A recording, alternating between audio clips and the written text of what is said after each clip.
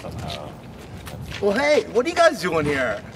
Like, welcome to the pond. Have you been here before? I guess not.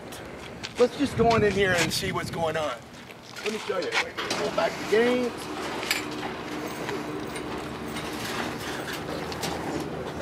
Nice and shady, huh?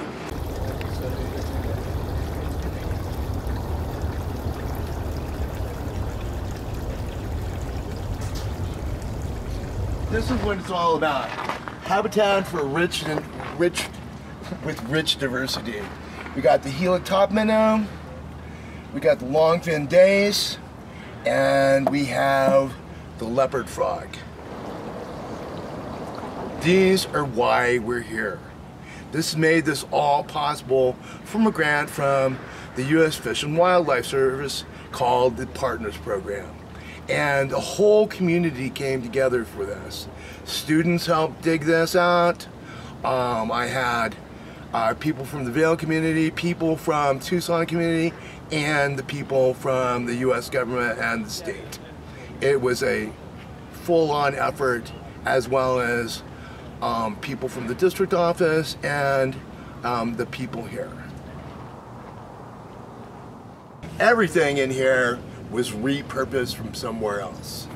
And that was like a huge deal. I was actually going over to a friend of mine's, and her neighbor was getting rid of some stuff, and then I go, I'm gonna build this pond. You want to donate some stuff? And he donated all the stuff for the fence, all this shelving right here, and then here we are. We're at the pond.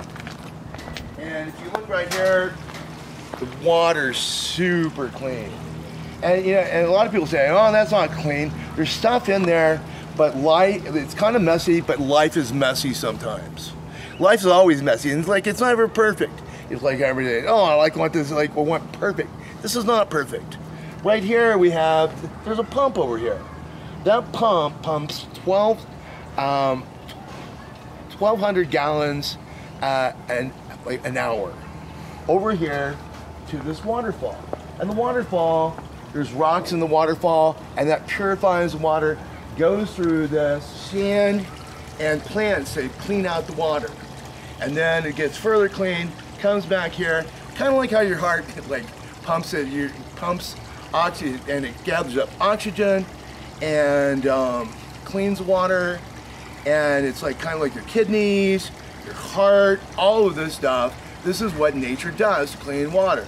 Water is one of the most important things here in the desert, and clean water, I don't get me started on. So, but right here, this that's blooming right here, that's watercress. That is not from here, but it is actually from Cienega Creek. That is one of those plants that's been naturalized and grows here and not super invasive.